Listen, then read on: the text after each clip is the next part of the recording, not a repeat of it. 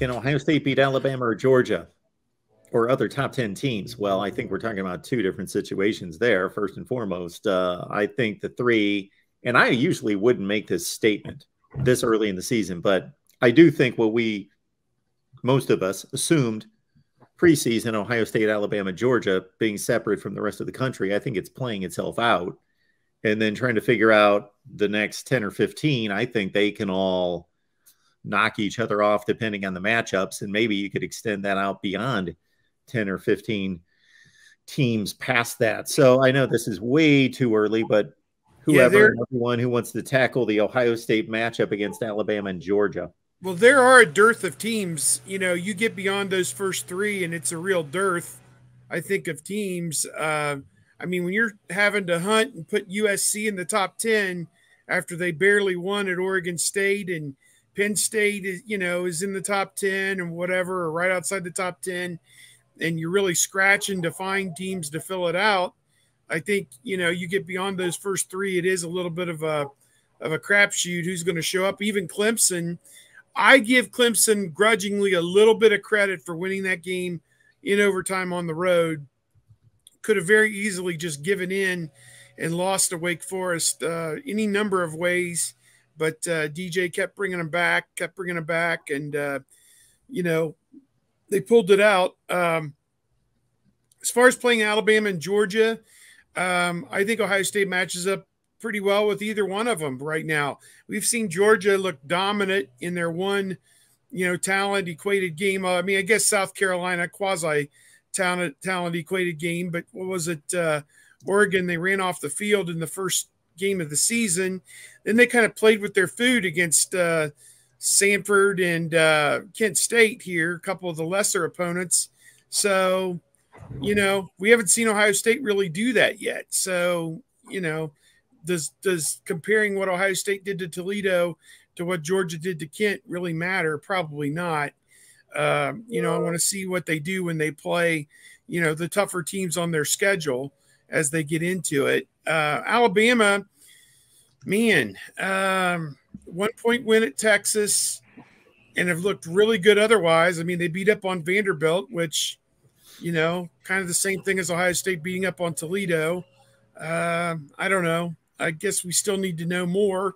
And Alabama's going to be tested. They've got some tough games coming up. So they play Tennessee at some point, which, again, Tennessee is one of those teams that's kind of falling upward, you know, not really playing like a top 5 team, but being ranked kind of like a top 5 team right now. So, you know, we'll see here in a few weeks when it all kind of shakes out. There might be a 2-loss team that makes the playoff this year. I don't know. There's a lot of teams beating one another, and it's going to get real crazy here. There's 5 games this week matching ranked teams, and, you know, we'll see who can survive that. What if Tennessee's only losses this year are to Alabama? Once in a couple of weeks, and then once in the SEC title game, and they look good against everybody else. Because right now, Alabama's next 3 games will dictate their season, and it's not like it's a murderer's row. It's at Arkansas, which could be a 3-quarter game, maybe. I mean, and then they're at home against Texas A&M, which I don't know why Texas A&M is still ranked 17th in the nation, but they are.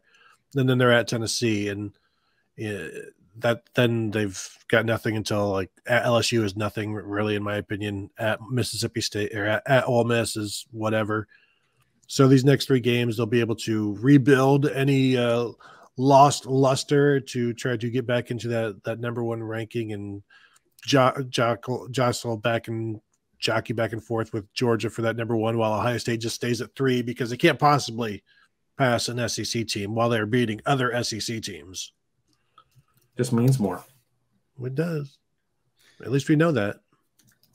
To your point, Steve, maybe Clemson, USC, and Oklahoma were the candidates coming into last weekend to see, okay, can any one of those 3, they look like maybe the 3 best candidates to join the other 3, but then Oklahoma loses their annual game against Kansas State. Clemson struggles and basically needs to find what's going on in their secondary, and even their great defensive line was neutralized in that game, giving up 45 points, and USC escapes in a game where they were given 4 interceptions. on the road. So yeah, I don't know if anybody's really that good aside from those three. It's you know, does Oklahoma State, they play Baylor this week? Does the winner of that game step up? Penn State's out there. NC State taking on Clemson this Saturday night. That's going to divide that conference and distinguish somebody as the best. And yeah, Tennessee intrigues me.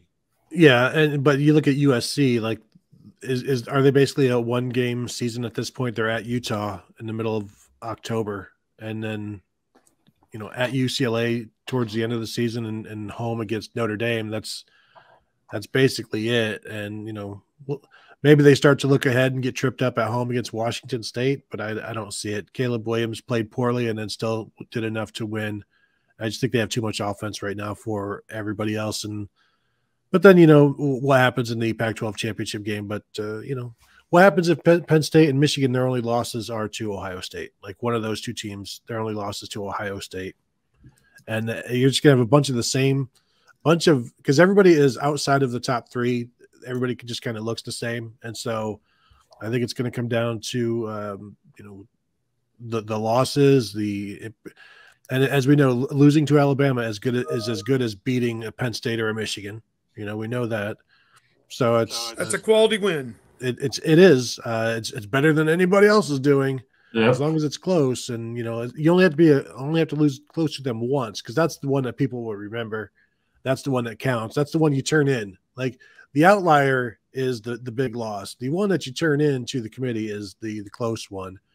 And so it'll be interesting to see how all of these teams that are looking the same are all shake out. And I will not be surprised, as I've said before, if there's a third SEC team trying to get in there and maybe finding a way to do it. Ugh. That was Ohio State's issue in 2017 and 18. They had to hand in the egregious loss. They weren't allowed to hand in all those top 15 wins. Well, it's the different. SEC Invitational on ESPN. But they don't look at conferences, the committee. No. But they sure have a lot of they always have a random SEC teams ranked in the top 25 towards the bottom where nobody is looking, so that they can, well, Alabama has all of these ranked wins. It's like, yes, because you have 4-loss Arkansas at 25. Why? So that we could say Alabama has all of these ranked wins. There was the year they played Colorado State and they snuck them in at 25, like at the end of the year too. Well, here they are. They're right here. Mm-hmm. They're right here. Well, that's because Arkansas lost to all ranked teams. So you get to keep them in. There's always justification, and it's always so funny listening to them each week change their reasoning for stuff on what they do. And you just they should just go to, well, we wanted to do it this way. Why do you have this team here? That's what we wanted. That's what we saw. You're just trying to make me angry is all you're doing right now. I'm just sitting here, my legs shaking. I'm just like, and the best part is I can't wait until we start having to do our Tuesday shows from the committee in Grapevine as they sit there and just make this stuff up as they go along, and so on and so forth. It's like recapping fan fiction, basically. Wash, rinse, repeat. Yeah, we're only a few weeks away from those Tuesday recaps. Very nice. Yes, those will be fun.